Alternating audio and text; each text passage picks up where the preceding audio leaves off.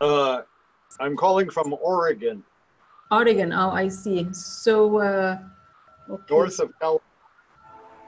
I've been there. Yeah, it's very Yeah. nice place. Yeah.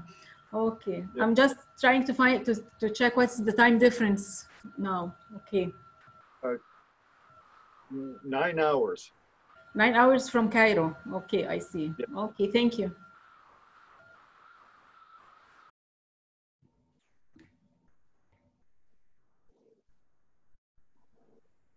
So I hope I'm heard. I don't know. Yes, yes, you are. Okay. Yes, I am. Okay, okay. Because I'm here like, hello, hello. Nice, nice. Hi, Tom. Hi, Natasha. Hi, Natasha. Today we are welcoming one of the most renowned Enneagram trainers, Tom Condon. Tom has worked with the Enneagram since 1980 and is accredited with honor by the International Enneagram Association. Also, we should say that Tom has worked with NLP and Ericksonian hypnosis since 1977. And he is a director of the ChangeWorks in Oregon, USA. We know that Tom has taught over 800 workshops around the world, and thanks God, including Egypt. Last year, we were lucky to welcome Tom with his amazing program, the Dynamic Enneagram Training. And this program was really life-changing. It was good and very, very productive, I would say, for coaches, for people who wanted to change their life. And inshallah, really, we will meet Tom soon here in Egypt again once the situation is becoming better. Tom is the author of 50 books, CDs, and DVDs on the Enneagram, NLP, and Erickson methods.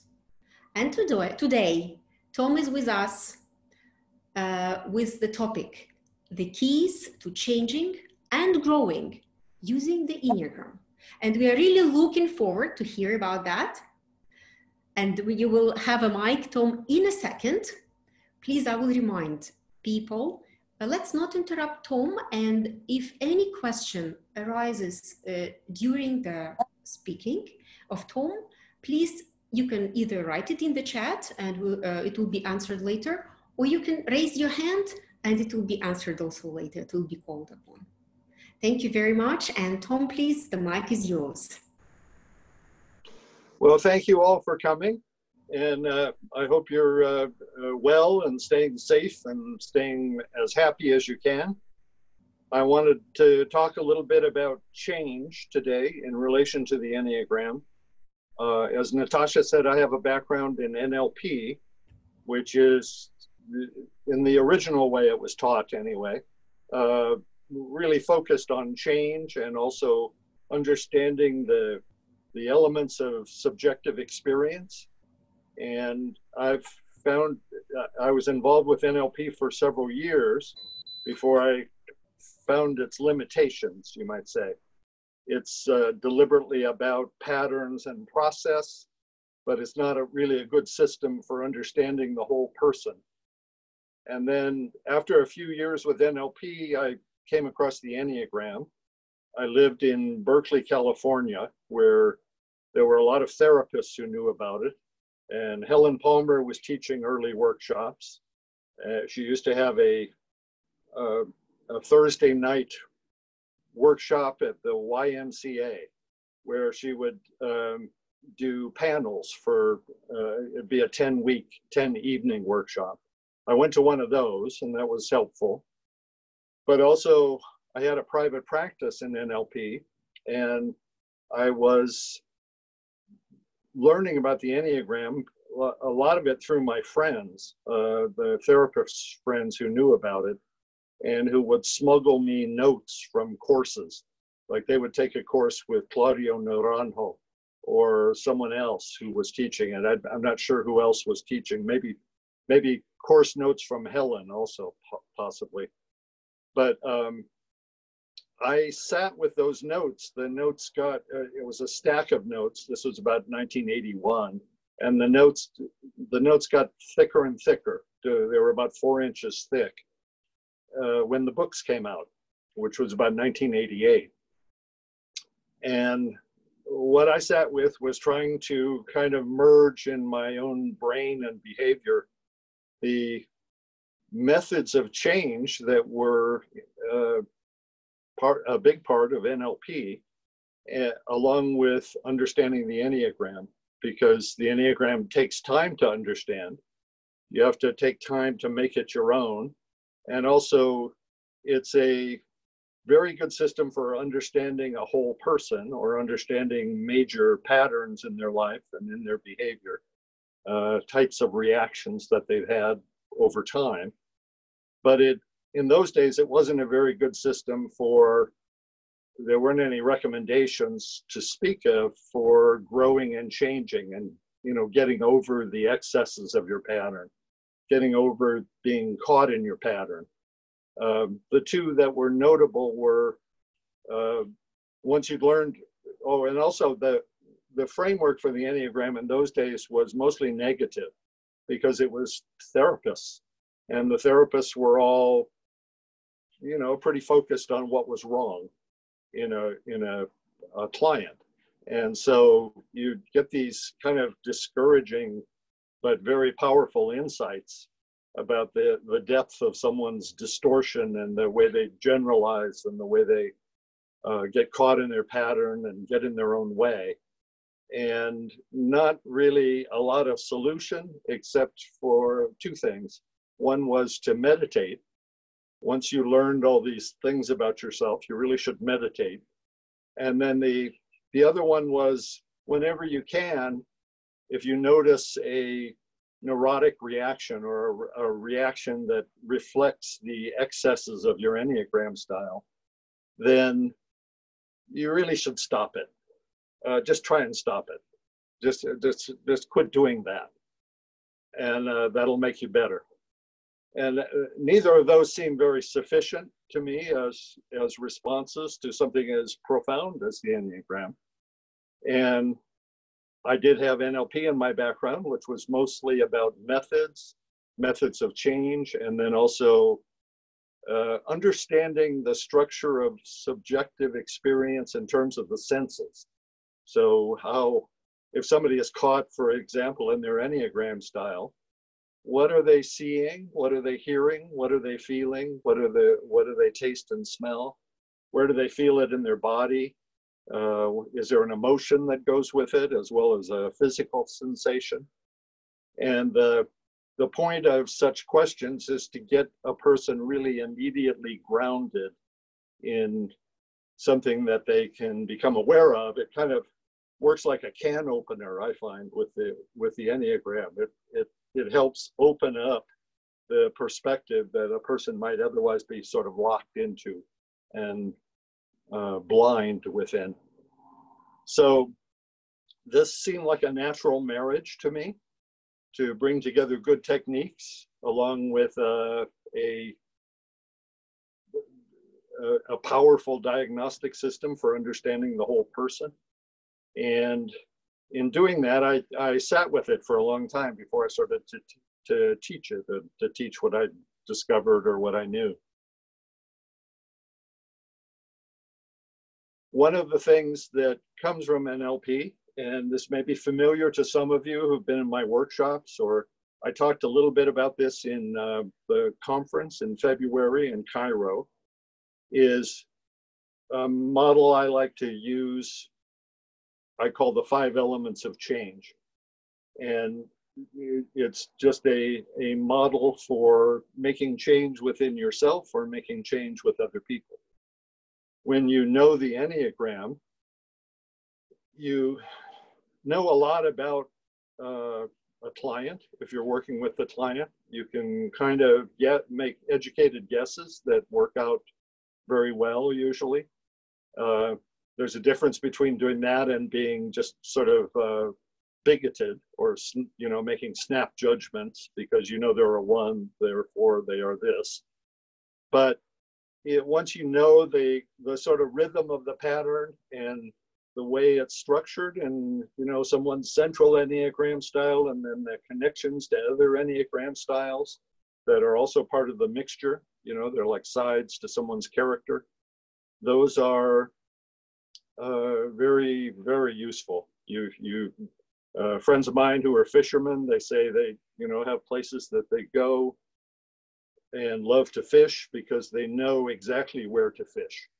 And if you work with the Enneagram and you're working with other people and trying to help them, you know where to fish, but you also know where to fish within yourself for strengths and capacities and resources, as well as illusions and kind of beliefs that trap you, that make you a prisoner of your own model. So in talking about the elements of change, one of the first things that I focus on is defining what someone wants to change. Now, when you get involved with the Enneagram, there's a tendency to maybe overgeneralize at first, and there are some people, they learn the Enneagram, they say, well, I'd just like to be another number. I'm a 4, I'd like to be a 7, that sort of thing. But you really can't change Enneagram styles that way, even over the course of a lifetime. But what you can change and what you can work on are the expressions of it that get in your way. And one of the ways that I understand the excesses of someone's Enneagram style and my own, and in working with other people, is that you're overreacting in a way. It's a kind of defensive overreaction, a kind of way in which a person is reacting out of a picture of the world and a picture of themselves that's not necessarily up to date. It's not necessarily accurate. And a lot of times there will be kind of elements to it that are, where you're trying to help yourself. Somebody reacts somebody's an 8 and they react in an aggressive way. Well, they're, probably trying to protect some vulnerability in some way that historically used to work, in some way that used to be the best choice possible. And beginning to define what you might want to change, but appreciating also that it has had a use anyway. If you're a 6 and you scare yourself routinely, that has some history. That had a use in your history and was a compensation for something. Or maybe a way of reacting that compensated for the fact that these things kept happening in your environment. Whatever happens to you the most when you're young is what you then start to sort of do to yourself. And you do it to yourself before anyone else can. You have some more control. You have a kind of a picture of yourself that goes with it, and assumptions about reality and the necessity of reacting that way. And then maybe it has something to do with a family role also. People will get into, families create specialists. And when you're born into a family, there may be a void in the family system that needs you to step into it. So the family might need a hero, or the family might need somebody who screws up, who's the opposite of a hero, or the family might need a peacekeeper, or the family might need a troublemaker. It depends on the family. But people will get pressed as children, they'll get pressed into service this way. And then that'll come out through the excesses of your Enneagram style, the way in which you kind of react without choice many years later. And people start to make connections that way, which I find to be very useful. The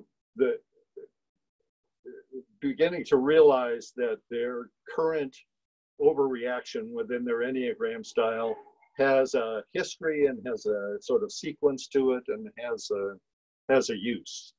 And appreciating the fact that it has a use is also something we'll talk about.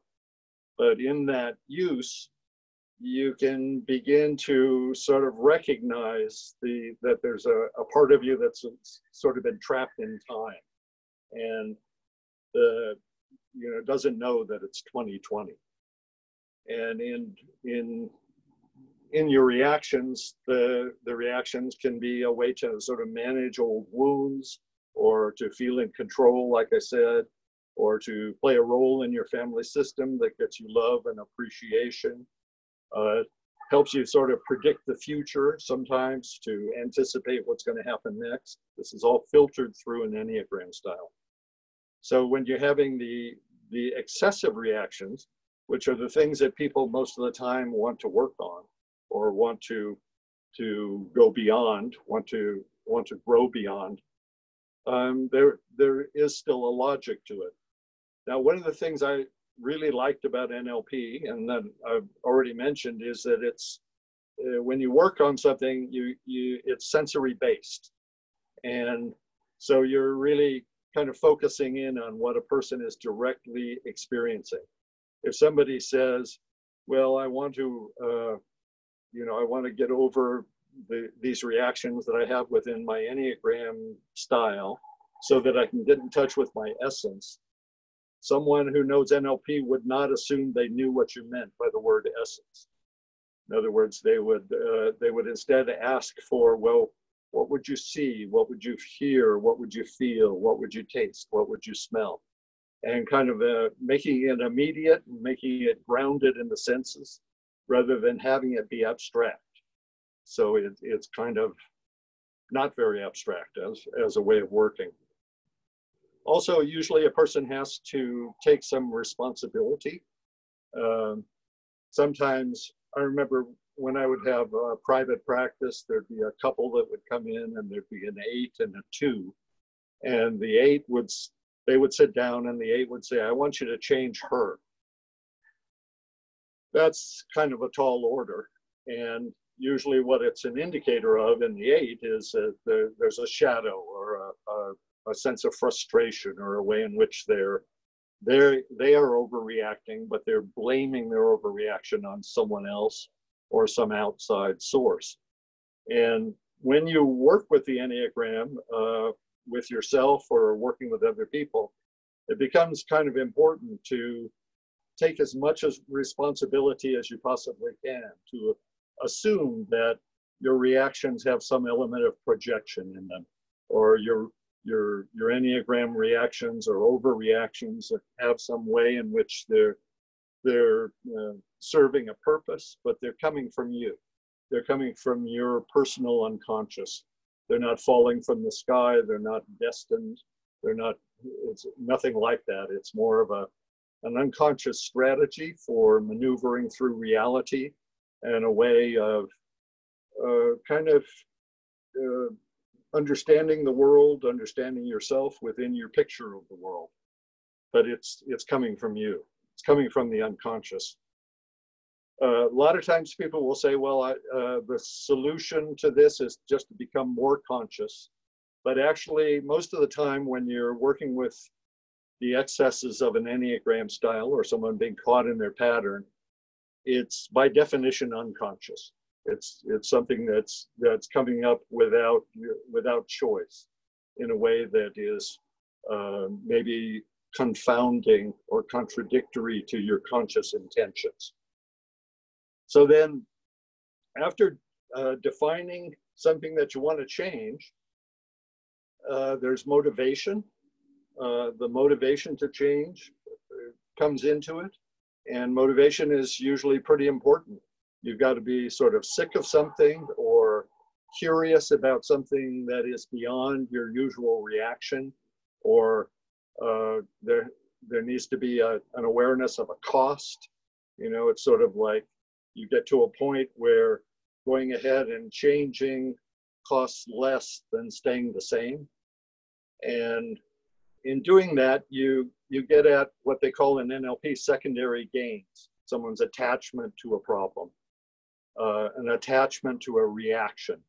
The 8 who is covering up their vulnerability by being aggressive or being forceful, they might really in some way, when they thought about it, realized that they didn't have another way to protect themselves. They hadn't learned another way, or there had been other ways once in a while that had come up where they'd surprised themselves, but really they'd fallen back on this sort of default strategy of being strong and being tough. So beginning to recognize that there's an attachment and an unconscious attachment, and that when people go to coaches or counselors or therapists, they're often saying, I want two things. I want to change and I want to stay the same. You know, I want to stay the same because this has served me, you know, all through my life. They don't say it out loud, but that's what they're saying in their body and their self-description. I want to maintain something that has served me, and yet at the same time, I'm sick of the excesses of it. And then they begin to realize, well, the thing that served me early in life, maybe in childhood, that's now the thing that's getting in my way. What once was a good solution is now the problem. What once was a way of protecting myself is now a way of kind of getting in my own way and limiting my life, limiting my behavior and reactions. So they start to appreciate what an Enneagram style does, and this is quite useful, you know, to recognize, oh, there's a sense to this thing. There's a logic to it. There's however else you might frame it in spiritual terms, in the personal unconscious terms, there's a way in which this is an adaptive strategy. And the adaptive part of it may be coming out now in kind of excessive ways, but at one time it was the best choice possible. There's also in NLP a distinction I make it's called towards versus away from. And these refer to motivations. And the away from motivation might be, I want to do this less. I want to stop being this way. I want to quit this behavior. I want to, a 6 might say, if I don't get over my anxiety, I'm going to have to, my spouse will divorce me, something like that. And so there's a negative outcome that you're working against. And you're trying not to be something, which actually is sort of impossible, but good try. And then there's also going towards, and going towards is more like defining what you want instead, how you would like to be different. If the therapist or the coach or the counselor or you could wave a magic wand and take away your Enneagram overreaction, then what would be left? How would you be functioning instead? How would you be reacting in a new way? There's also past examples of motivation. Sometimes people start to realize, oh, well, you know, there's times in the past where I really made changes, and beginning to identify whether those are present now or they could be present, you know, the kind of intensity that might go with it. And then also we talk in workshops about different types of psychological defenses that run with different Enneagram styles.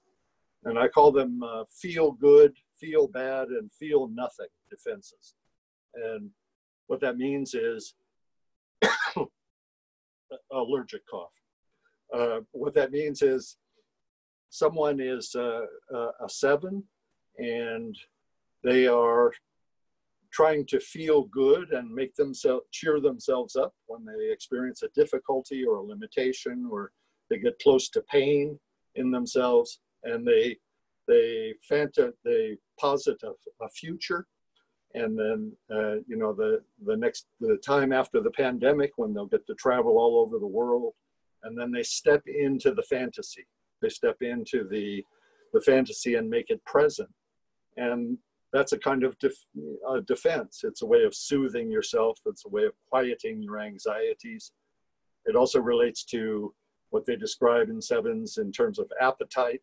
You know, a person could have an appetite for food or drink or marijuana or new experiences, new information, new ideas.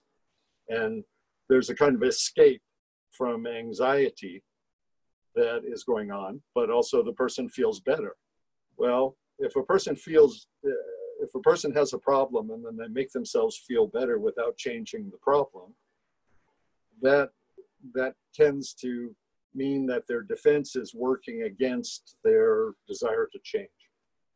And I mentioned this also about nines. You know, a lot of nines will expect to live a long time.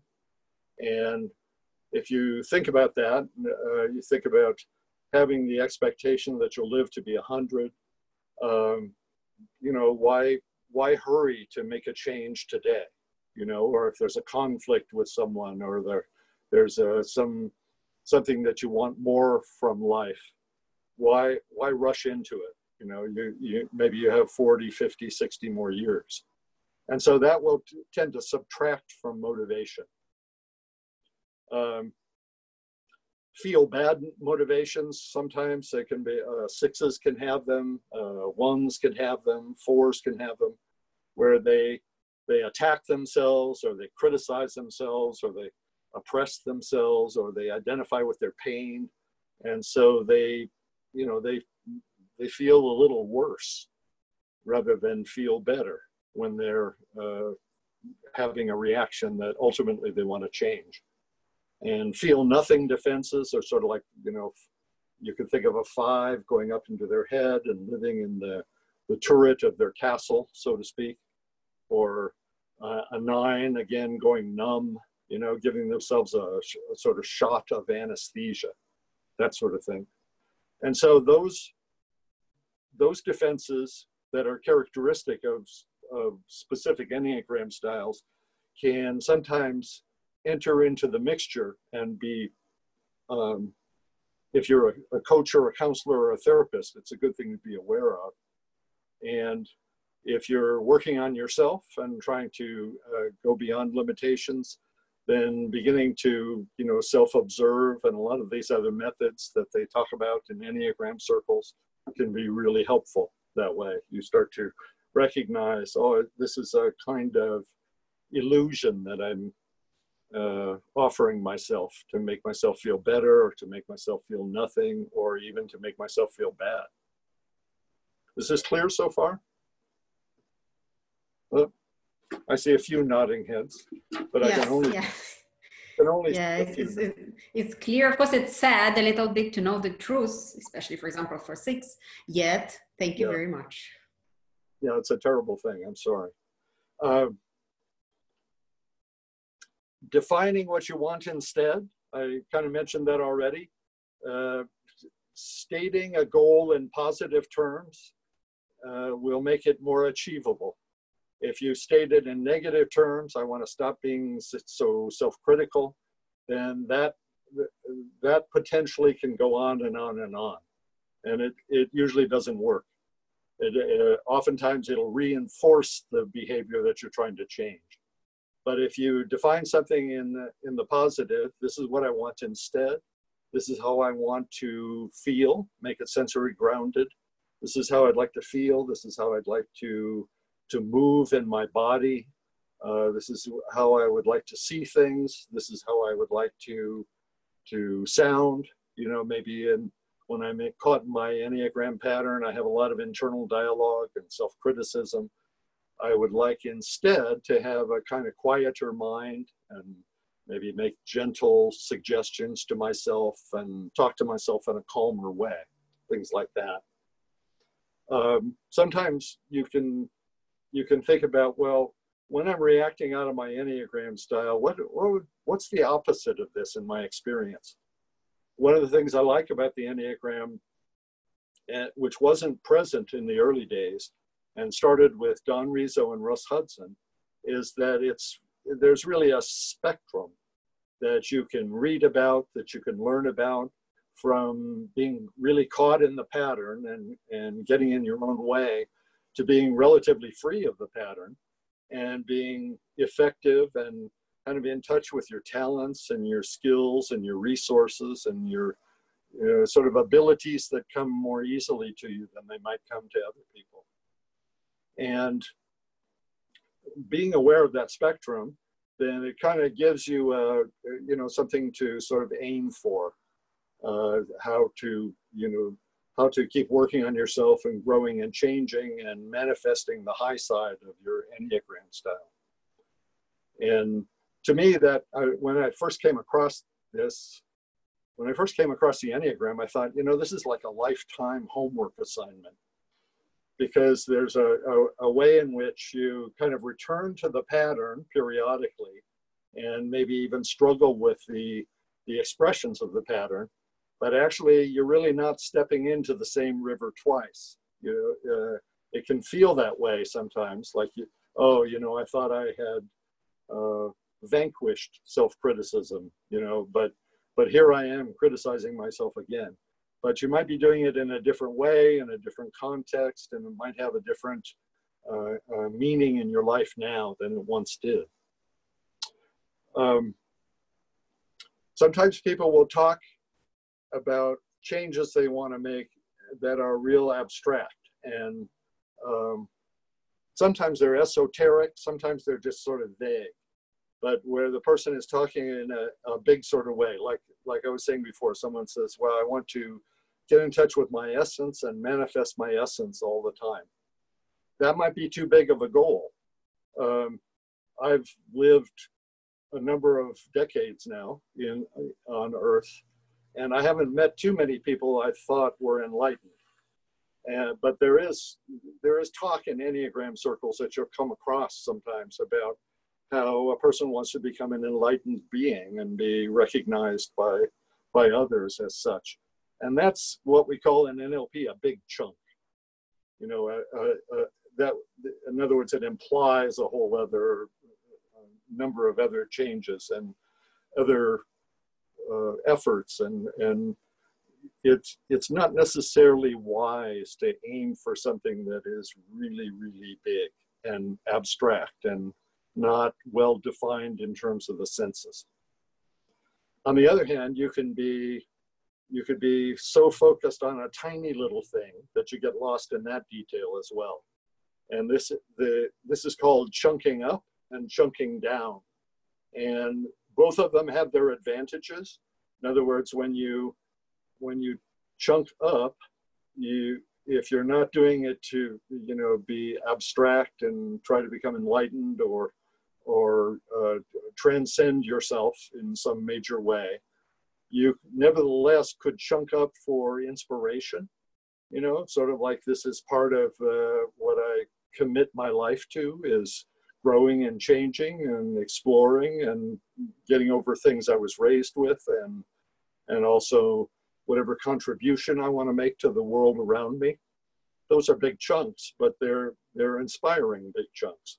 Also, chunking up is good for gauging how far you've come and maybe where you're headed for next.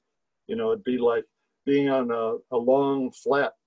walking on a long flat plain and then coming to a small mountain, and you go up the mountain and you can see where you've come and you can see where you're going. So it's good for that. Also, chunking down, what it's good for is taking steps, taking action, doing something that is, involves putting one foot in front of another, or resolving some sort of situation in your life, or practicing a new habit, or learning something new. All of those things are, part of, they all require individual steps in order to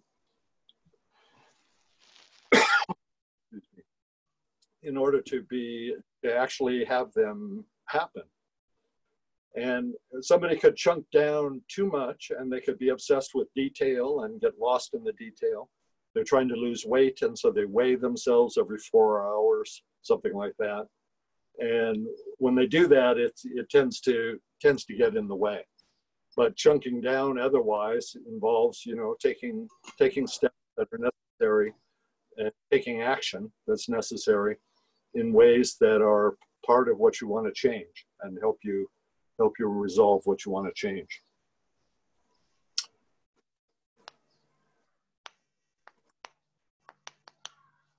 So then there's evoking inner resources.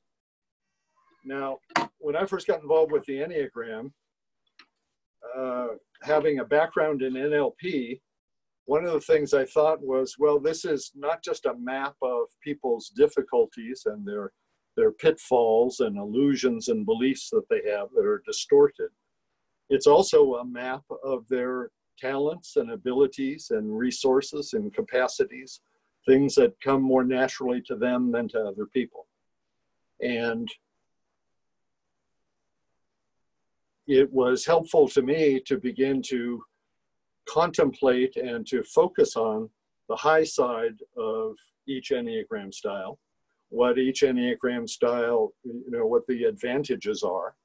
You have, within your Enneagram style, you have advantages that other people may not have or don't come so easily to other people in any case. They can learn it. It's not that there's built-in limitations, but, you know, it's sort of like talents. And then the way I was taught the Enneagram, the way I use it, there are wings, the neighboring Enneagram styles on either side, and those have a high side. And there are what they used to call stress and security points. I just call them connecting points at this time. Those all have a high side. Those were presented originally as one being bad and the other one being good, but that's not really too many people's experience unless they've learned it that way and internalized it that way. But the people who work with the Enneagram, for example, never really quite believed it.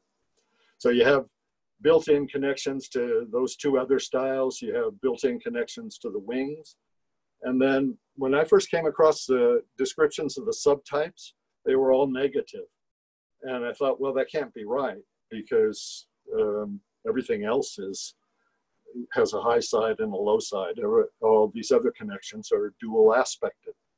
And so one of the things I researched and thought about for a long time and made notes about was, what are the advantages of having a dominant subtype, a dominant instinct that you rely on? What's the high side of those other connections? Everybody has all three. Typically, there'll be one that they identify with more, but they have the other ones as well. So there are also other resources that are just common to human beings. Things like moments of courage that you've had in your life, or times when you actually did make a change. That's a resource. There was a way that you did it. There was a strategy that went into it. Also, sense of humor sometimes really helps. It kind of implies that you can stand back from yourself and sort of witness your own behavior and you know, it's recognize your own folly just as you recognize other people's folly. Things like that. And all of those are strengths, as well as the ability to learn. You know, there are some people, you can work with a 5, for example. I worked with a 5 one time. He had no social skills to speak of. And it wasn't like he had hidden social skills somewhere in his unconscious. They just weren't there. But he was really good at learning. And so we got him a course. You know, we got him books. We got him working on developing social skills and practicing them and developing the skill. And he was able to do that. That helped quite a bit. So things like that, the ability to learn. And then having role models sometimes. If there's somebody that you know who maybe embodies equality or a kind of behavior or a skill that you want to have for yourself, having a role model it can be kind of valuable, kind of imitating them, kind of like imagining what it would feel like to be them, what it would be like to have that skill or have that quality, have that ability. And it becomes the foundation for your own version of that same quality or that same skill. That's, you know, how role models work. Children do it with adults, and people do it when they have mentors or they have somebody that they admire. There are also shadows, and it's a good thing to be aware of when you work with your own Enneagram style, you work with other people. There are sometimes typical shadows that somebody might manifest through their Enneagram style. An 8 might dislike a 3 because the 3 is preoccupied with image and spinning reality, and the 8 wants, you know, truth. They don't want to be lied to.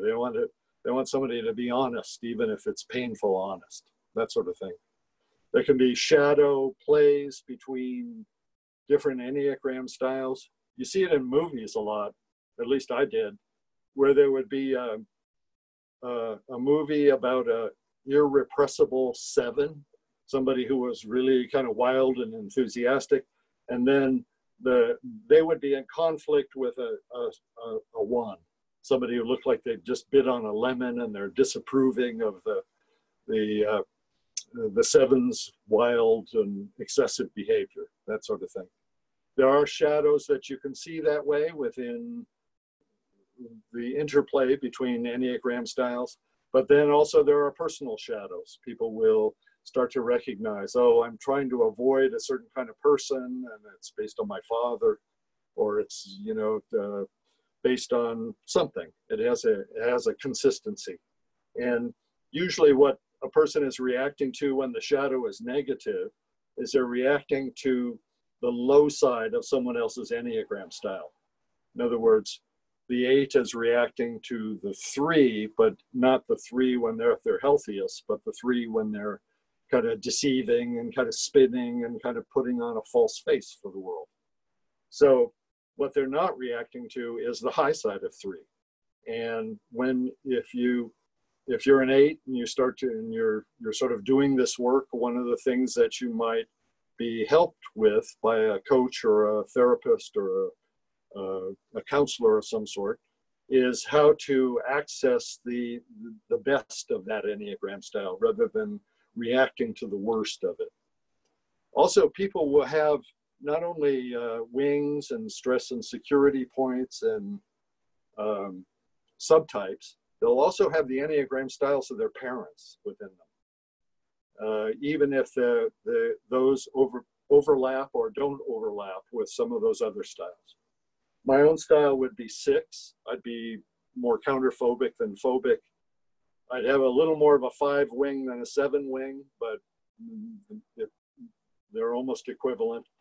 My father was an 8, and my mother was a 2. And according to the Enneagram, there's no built-in connection to those Enneagram styles. But I have a side of my character that's like an 8, it comes out sometimes, and a side of my character that's like a 2, comes out when I work with people, for example. And that's a good thing to sort of realize as well. If you're in a negative tension to it, if you work on the negative reaction, you start to then access the high side. You know, you start to then be able to recognize, oh, this person has, or being this way has a number of advantages, brings a number of talents and a number of capacities. It's integrating a connection to 8 for a 6 is a good thing. You know, it brings a kind of motive force and a kind of capacity to take action. You don't scare yourself as much, things like that.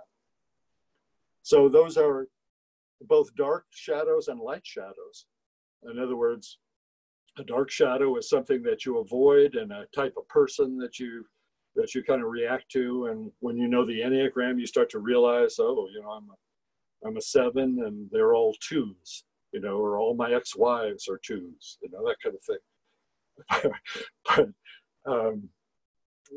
But that's quite helpful. But then light shadows are, you know, people displaying behavior that you want to emulate, that you want to model, that you want to have for yourself. And the Enneagram will show you that sometimes too. At Enneagram conferences, not in Cairo, but I've been to 30 of them over the years. You sometimes hear people saying things about Enneagram styles that they like and dislike, as if that was the point of learning about the Enneagram. And when they're talking that way, they'll say, you know, fours, I don't know what, you know, I don't know what fours want, you know, and sixes, they kind of get on my nerves. Nines are lovely people. And of course, everybody loves sevens. Now, when a person is talking that way, they think they're talking about the Enneagram, but it's actually their unconscious mind confessing their character structure. They're kind of revealing what's integrated within them and what's not integrated, and what they aspire to and what they avoid, and they're talking about themselves. And that is a useful way to understand how people talk once they've used the Enneagram, but also in your own thinking or your own work, just recognizing that if there are biases like that, that those are kind of juicy areas to explore or to get to know and get underneath the reaction rather than just continuing to have the reaction. Still making sense? At least yes, yes, it makes. Four of you think so. That's all I can say. No, all of us, all 50, all 51 of us. Hello, all 47 of you. Yes. 50. We're 50. You said 51? Yeah. Okay. So then the last element is using good techniques, using good methods. And they do different things. There are, at this point, a number of methods that are attached to working with an Enneagram style. And then also, if you're interested in growing and changing, you may have exposed yourself to a number of techniques as well. And also, if you've worked within what they call traditions within the Enneagram, you might have been exposed to a basic technique that somebody teaches and offers that helps maybe tamp down or quiet down the excesses of your Enneagram style. I find that these fall into 4 categories, and this is kind of how I talk about it. And the last time we did a meeting, I talked about this as well in an indirect way. But one category might be, once you recognize your Enneagram style and kind of begin to sort of identify the negative elements in your reactions that you might want to change, learning how to stand back from those reactions is sometimes helpful. And Helen Palmer taught it this way for many years. She's added some other things now. But the meditative practice, the standing back and witnessing your reactions and witnessing your behavior rather than being inside of them and reacting without choice is one method. Developing an inner observer, you start to recognize the pattern, you start to catch yourself in the act, and in doing that you have some distance on the problem rather than just simply acting out the problem each time. Also, learning about the Enneagram, when I first learned it, there was a point after a couple of years where I thought, well, I really got a handle on this thing. I really understand it. And that same day, a new client would come through the door, and I would be working with them, and I would realize they were manifesting an Enneagram style in some way didn't understand and had never seen before. And what I started to realize was that I was plateauing. In other words, I would learn for a while and then I would, drop to a new level, learn for a while and drop to a new level. And that is a good thing to be aware of, that there's a tendency to, think that you've really got your hands around something, but you may not understand it fully. And that it's a process. It's something that you maybe get used to working with, or maybe playing with, like a kind of hobby or something like that, where you retain your curiosity. I've worked with it for 40 years now, and I still find new things to observe or to sort of combine or put together or understand in a new way. If you go on Facebook or other social media, there's a lot of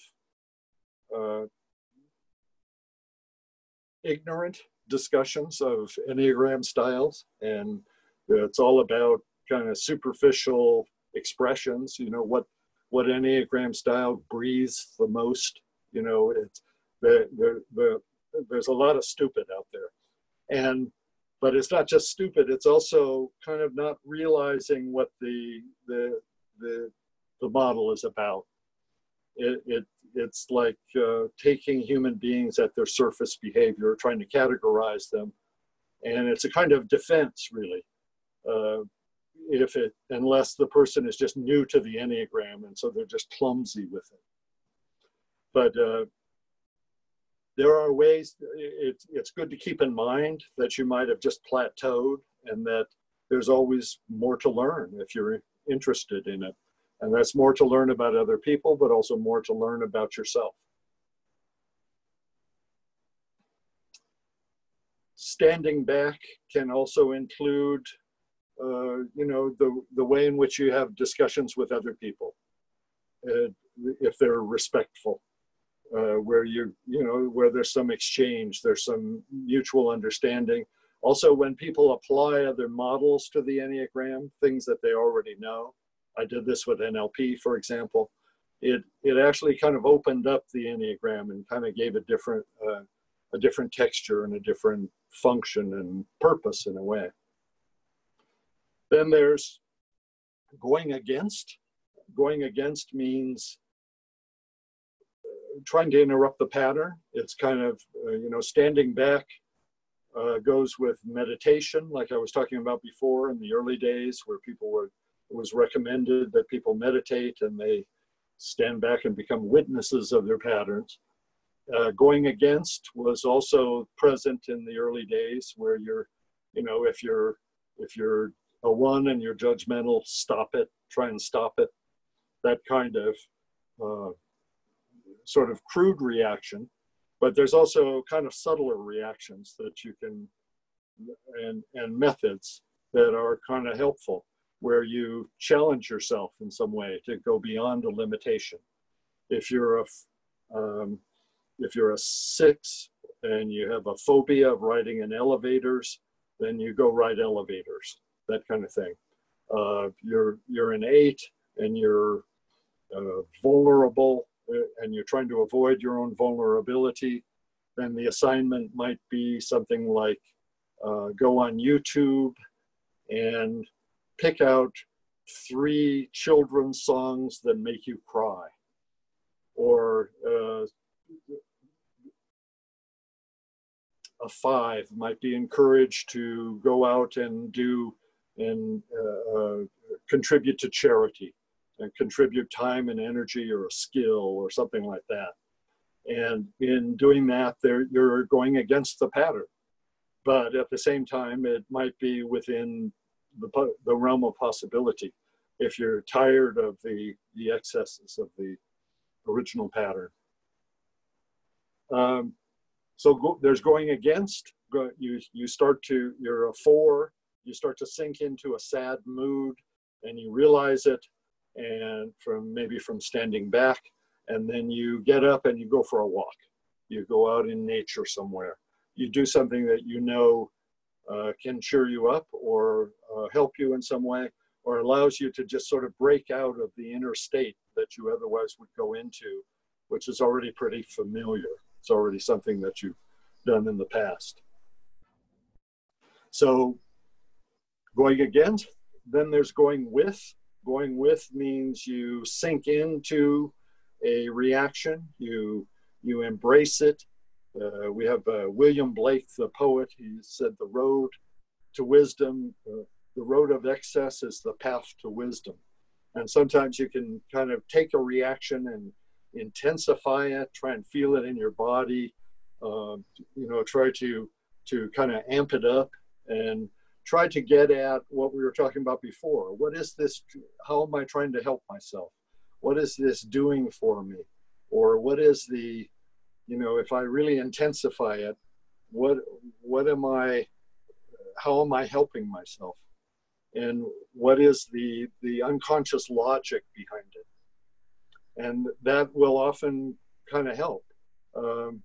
You're not fighting it, you're going with it, you're not judging it, you're not trying to stand back from it, you're not trying to go against it. You sink into the feeling, give it maybe full expression, allow it to be. Sometimes feelings like that will then kind of go away, or they'll modify, or they'll reveal something else to you in a way that turns out to be useful, turns out to be, it's sort of like appreciating what I was talking about before, appreciating the way in which something is trying to help you, even though it's been getting in the way. And when you appreciate that, when you can really feel it, sometimes it turns into something else.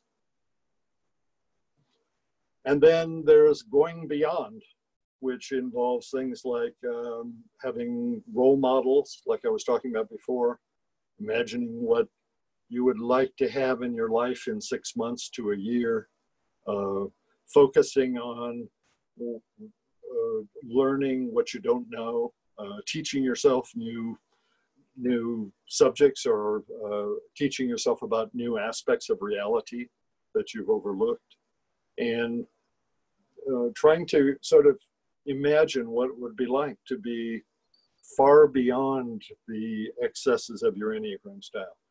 And what would that involve? What would that permit? What would that give you? Also, meditation works this way sometimes as well, where you can, you're opening up and just opening up for the sake of opening up.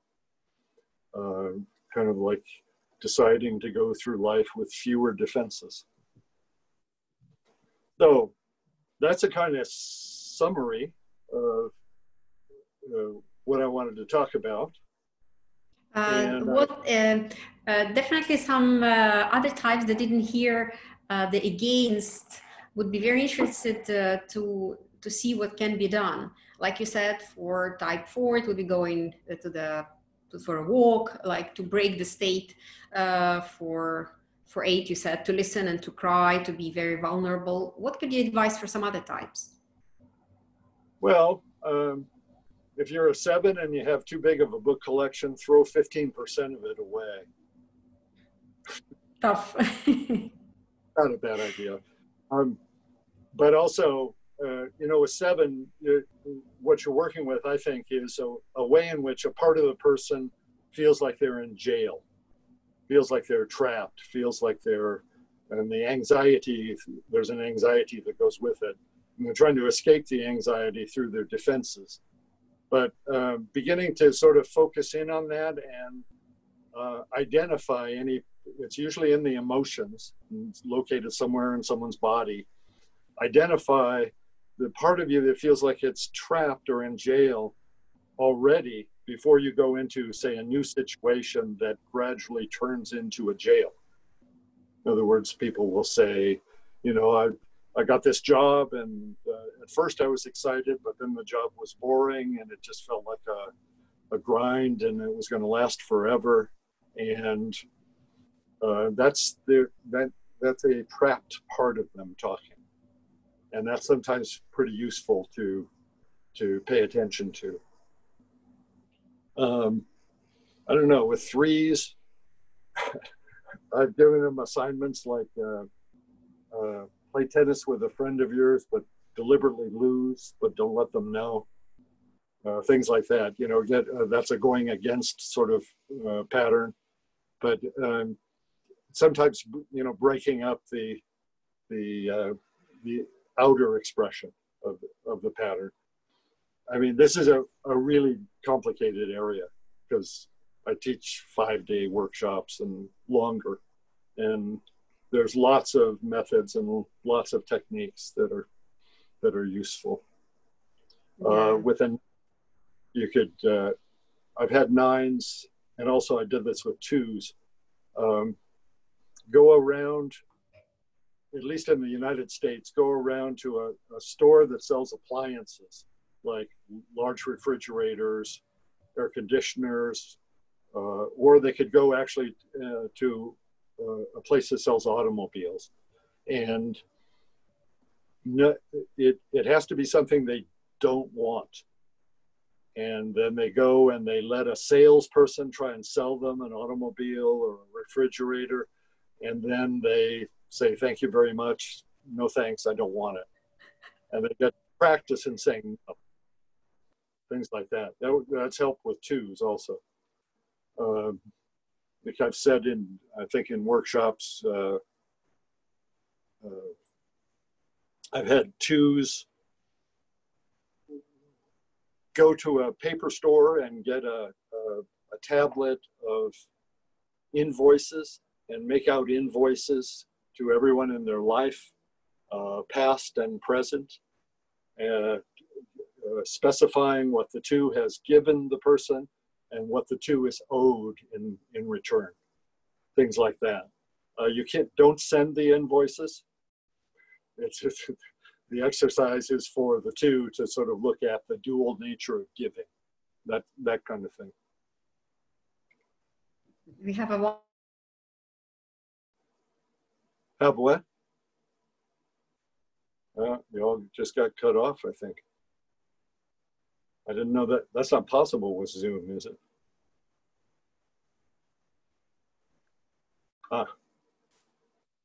Khalid, can you move? Okay, now I'm back. As for I can hear you, Tom.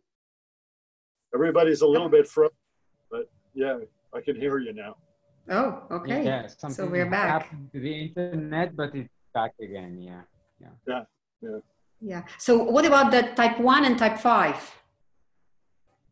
Well, you know, I mentioned with 5, you know, doing things where you know, go against and volunteer your time and be generous. And also I've had 5s who didn't have very good social skills. Practice going around giving people compliments, and they have to deliver them with a smile. Or another 5 got invited to a party, and I had him print out little cards that said, I have laryngitis, so I can't talk tonight. So the 5 had to go to the party, sit in the party, but they couldn't say anything, just to intensify their defensive reaction, you know, to kind of flood themselves with it, going with, you would call it, I would call it. With 1s, you know, there are things like working with a critical voice, learning how to maybe modify their critical voice, find out what it does for them, how it's trying to help them, but also things like singing their self-criticism, singing and dancing if they have any kind of dancing in their background. And as they sing and dance their self-criticism, well, it's a lot harder to feel it in the usual way. You know, that usually presupposes being kind of tense and frozen, you know, but if you're moving, the physiology of singing and dancing is quite a bit different. Things that sort of break up the pattern, or sometimes I'll have them listen to themselves and how many things they say that are phrased in a negative way. You know, I don't do this, don't do that, I shouldn't have done this, that sort of thing. and then make a big list of them, and then modify them, flip it, turn it into something. How would you say this in a way that expressed what you want rather than what you don't want? Or sometimes there'd be generalizations that they might have, and I would encourage them to kind of write them down and think about them, and then find loopholes in their rules, to find contradictions, or to find ways in which they are, they have a rule like this. They say, I must help my family no matter what. And then the person begins to think about it, and they realize, well, you could ask them, well, what if a family member is, your nephew is a dope dealer, and he wants you to bail him, spend money to bail him out of jail. Would you do that? And then the one says, well, no, but that's still been covered under the umbrella belief of I must help my family. So you're kind of breaking up the pattern in that way, going for counter examples, going for ways in which somebody has a set of beliefs, but then there's contradictions to the beliefs. Anybody else? Any questions? Well, that's a really heavy dose you gave us, Tom. It's like all these techniques and ways need months and years just to unfold and keep on working on, I guess. I'm sorry. No, it's lovely. Actually, it's a lot. It's lovely, and I hope people are taking notes and will be going over that. It's a magnificent dose. Thank you so much, and especially the last 4 that you gave, by observing, by going against, by going with, and what was the 4th one? I'm sorry. Going beyond. And going beyond. Pushing Exactly. too much. So all these are lovely to observe. So Natasha had dropped out, but I think she's back in again. I think I'm back. Yes, I'm back. I don't have chat with me now. I don't see it yet. There was there was the question from type 3 that this person doesn't feel that she or he is doing as a type 3. Something unexpected is going on, which is a person is not achieving, is not moving too much. Is it normal? The question was, is it normal? Normal. I don't know. That's not enough to go on. There is a way in which sometimes 3s reach an impasse in their life, or maybe 3 could be frustrated by the pandemic and needing to shelter in place, and they can go to the low side of 9 sometimes. They still are pretty active, but they go in circles. Their reactions are not well thought out. They're a little bit lost, but it's so action oriented that they keep trying. They keep doing stuff. I don't know, or it may mean the person's a 9 and they thought they were a 3. These things are really hard to know on their surface.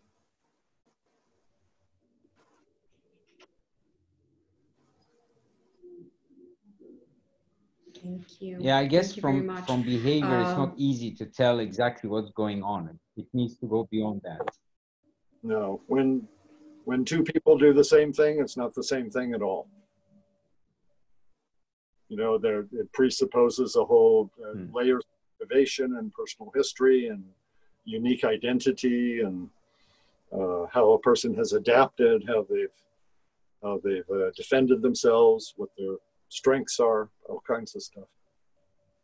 So it's worth knowing that in people you work with, and also knowing that within yourself too. Beginning to kind of think about, well, how do I do this? Or kind of a combination of self-questioning, and then also what I would hope to put across in a demonstration or a talk like this is that the Enneagram can be used in a really dynamic way.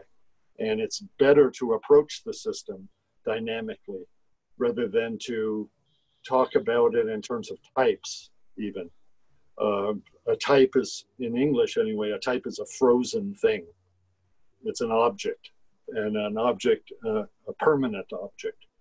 And a lot of times it's more useful to kind of approach working with your own or other people's Enneagram styles as, well, these are strategies for making sense of reality.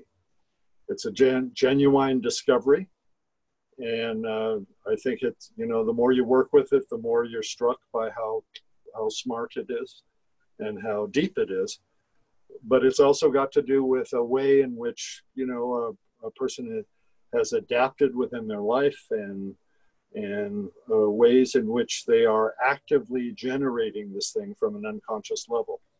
It's not like it fell from the sky and you are, you know, frozen in your type. It's more like something that you're doing rather than something that you are. It's more like a verb than a noun. And as such, it's something that you can really work with profitably and grow and change and go beyond old limits and surprise yourself and have a more complete life.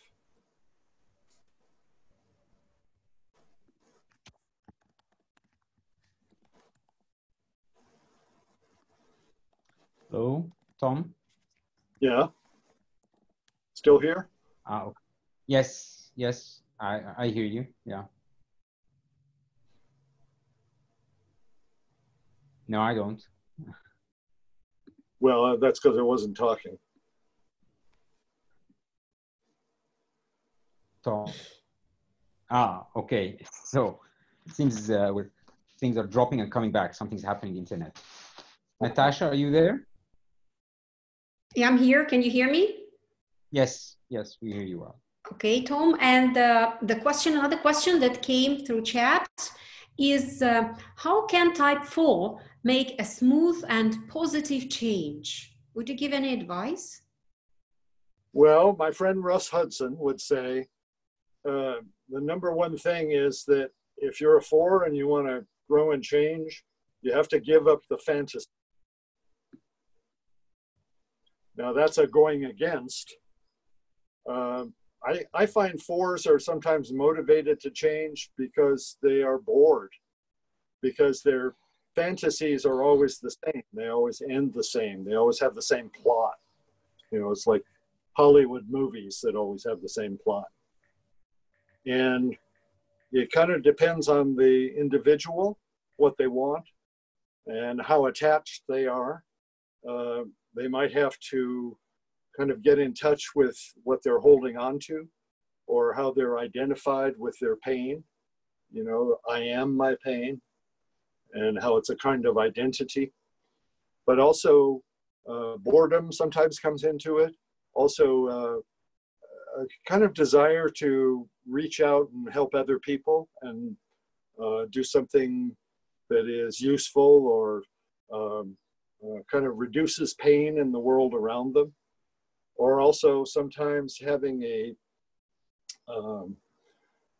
forms of self-expression. There are obvious ones like writing in a journal or using watercolors to paint or things like that, making music in some ways, but they're not all artistic. You can also kind of give a sort of form to your life and make it more interesting in some ways or creatively satisfying. The story I tell is about a friend of mine in the mountains in California. There is an old town that was created during the gold rush in California. And that was in the 1840s, which to an American is a long time. And they've preserved some of this town so that the hotel is the way it was back in the day. And some of the stores also, you know, they sell souvenirs, but they're also original. And my friend was the night manager at the hotel that was built in the 1840s. And he got bored. And at a certain point, one thing that he did And a lot of fours will do this. They'll kind of improve or make more interesting a dull job. In his case, what he did was he passed around a rumor that the hotel was haunted. And he would tell the ghost, the people who, when they checked in, that the hotel was haunted. And then the other part of the rumor was that if you leave a bottle of wine outside your room at night, the ghosts won't bother you. And he got a lot of wine out of it. Another four that I knew of was a painter, and he had to travel on business. And when he would go into a hotel, he would take one of the boring paintings that they have in hotels, and he would take it out of its frame, and he would add bizarre, funny little details to it. So there would be a picture of a marsh with ducks flying over it, you know, and some mountains in the background. And then what he would add, he'd add little trolls. And the trolls would be down underneath a bridge shooting at the ducks, you know, and laughing. And then he'd very carefully put it back in its frame and put it back on the wall. And very much enjoy the thought of someone noticing it in the future. But he trying to kind of be creative within an uncreative context. That's amazing. Okay, somebody got also inspired by that question, and the same question comes from type 6. How can type 6 make a smooth and positive change? Everybody wanted it. Well, usually with sixes, you know, the tendency is to scare yourself when you're caught in the pattern of it. This was something that had its use back in the early on. I'm a 6. I grew up around Irish alcoholics. And when someone would take a drink, you'd start to mentally try to predict the weather in the household, because there could be a really crazy, stupid argument in 25 minutes once the alcohol, you know, started to take effect. And so when you're older and you're still scaring yourself in order to be safe, the paradox of that starts to hit you. And you start to realize what you're doing. One of the things you can do with fears like that is to exaggerate them or view them through a microscope. You can, kind of either way is useful. So exaggerating a fear is, you know, someone says, I'm afraid to ask for more money at work because my boss might fire me. And then the 6 scares themselves with that, but they stop there. But if you keep going, you can get really, really exaggerated and far out in space, you know, and in doing that, sometimes it actually makes the fear evaporate after a while. So your boss scares you, or you ask for a raise, your boss fires you, then you're out on the street, then you starve to death, then you're out in space because you've died and you're in this void, and there's a giant horrible beast that eats the bodies of the recently dead. And I did this one time with someone, and he came up with this horrible cosmic beast, and it devoured him and turned him into atoms and molecules. And at a certain point, I asked him, well, how do you feel? And he said, peaceful. And it was sort of like he kind of exaggerated it to its extreme. And sometimes that'll help. Sometimes things will become funny too. And then the other one is kind of getting very specific and very particular about what exactly it is that you're afraid of. It's not, you know, it's not some general thing. It's something in particular, something specific, something in that conversation you had with somebody earlier in the day, or some other sort of situation or a challenge, and you don't know what to do, and so you scare yourself, and then you start to pinpoint it, and you start to get really specific and particular. And a lot of times a person will arrive at a point where they say, oh, well, I can do that. You chunk it down. So chunking up and chunking down, both of those are kind of helpful at certain times.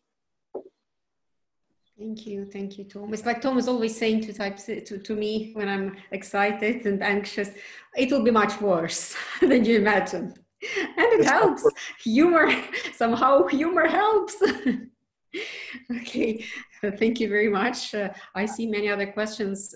Yes, there was one question. There was, I'm sorry, Khalid, was about recommendations of books or lectures that we can read, we can search up, or maybe you have your websites or something? Well, my website is thechangeworks, all one word, .com. And I have things for downloads. I've recorded Enneagram workshops and a couple of books and a lot of stuff. And I must say, I highly recommend Tom's courses and Tom's audios, and you can just find them on his website. I have personally learned so much from them. I mean, they have been the thing that I relied on a lot when I first started learning the Enneagram, and they excelled my learning into the Enneagram world. So I recommend everyone to just go on the website, and you will find lots of magnificent CDs and courses there. And also Tom, when he comes to Egypt, he brings a lot of these with him too. So when Tom is in Egypt, recommend his course, and we recommend his material. And Yusri has just put the website on the chat. So anyone interested, you can check the website from Yusri down there. So Tom, many other people are asking about the types, but I think we're not going to go through all 9 types. So we've had, I mean, the first 2 who asked, they got their chance, the 4 and the 6. And we can leave the others to another opportunity. And maybe I'll just ask one last question before Natasha can close this. You mentioned a very interesting point, which actually was one of my first realizations when I entered the world of the Enneagram, which was about the subtypes and how, even though lots of work has been done about the high and the low sides of the types, starting, I believe, from Don Rizzo's work, and then lots of others after that, yet nothing was done about the subtypes. And you have been putting out some of these, and you've been promising also something comprehensive. So can you give us something briefly about at least the 3 subtypes on the high, the 3 instincts on the high side, and when do we expect to see something coming out from you comprehensive about the high and low side of the subtypes? What did I promise? I don't remember. Maybe I'm putting this on you now. It's time that someone like you bring responsibility out for the 6. comprehensive about the subtypes on the high and low sides, because there's too much on the low side, and we really have to dig for the high side. Yeah, it doesn't make any sense, because it's like saying someone's central Enneagram style is just a set of limitations. Yeah, that's not how it works. And on the high side of, I'll give you a preview of this thing that I apparently have agreed to do. On the high side of, like, if somebody's very focused on self-preservation, they can be really good with detail. They take care of business. They can be really effective in a worldly sense. There's a lot to it that way that is helpful to tap into. And even if you're not, even if you identify more with one of the other subtypes, focusing on that aspect of self-preservation, there's a talent in there somewhere. If somebody's fundamentally social, although you really are all 3, it's just kind of a convenient way to talk, to say somebody's a social subtype. although they could be more preoccupied with it and more return to it more often. You can feel like your well-being is the same as the group's well-being, you know, that you want to contribute to the world around you. You have causes and you have things that matter to you that you want to make a difference about, and maybe they help other people. Maybe they make things better in some way.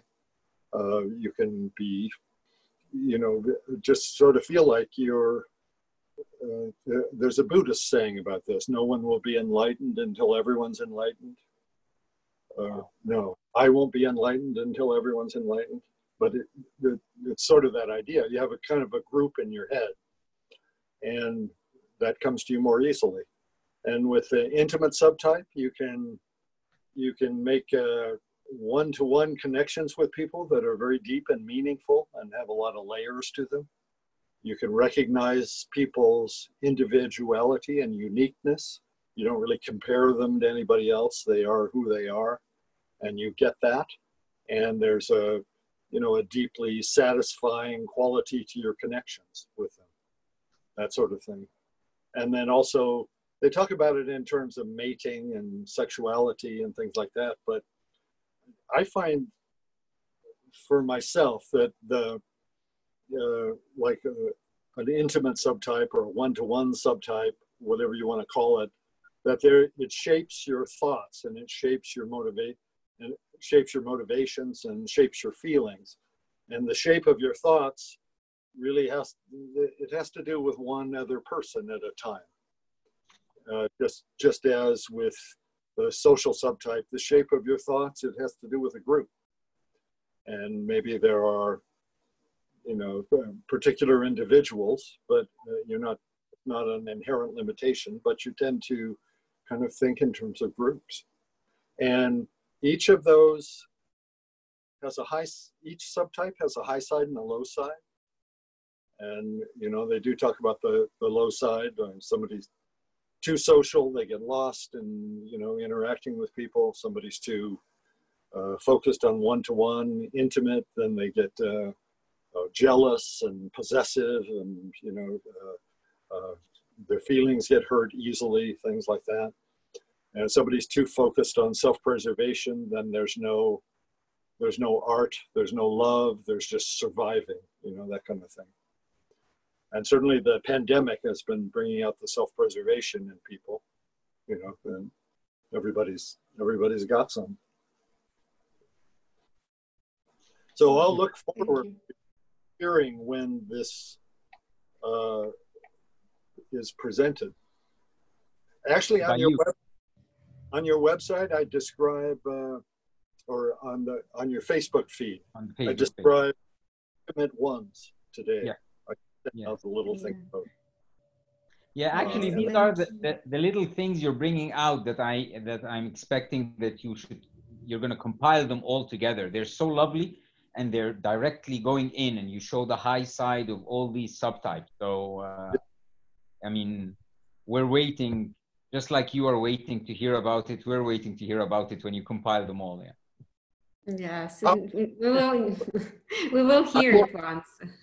I'm lucky that the time sense in Egypt is so long. Yes. It means you can wait. What do you call it in NLP? There's through time and there's about time. I remember there were these expressions about time in NLP. There's in time, through time, and between times. Yeah. Yeah. And in Egypt, which one would we be? What type of time do we have? Or a fourth one altogether? It would have more to do with a timeline, a sense of how long it is between your current age and the age of 80, let's say. That's how it plays in a personal way. I was talking about it before in relation to nines. Nines will have long timelines, and then they'll be 50, but they're going to live to be 110. So there's no, you know, takes away education. Right. And I've heard people in my limited experience in Egypt, you know, referring to the pharaohs And that friend of mine who worked in the hotel that was built in 1849, that's a long time to an American. Yeah. The whole history. Thank you, Tom, very much. And again, Tom is posting all the time his articles and maybe some parts of the book that is coming on Enneagram Egypt community on Facebook. It's really amazing, and it's opening so many points and explaining so many things. So thank you very much, Tom, today for being with us. And we really, really appreciate you you're talking to us from far, far west to our very, very, very east.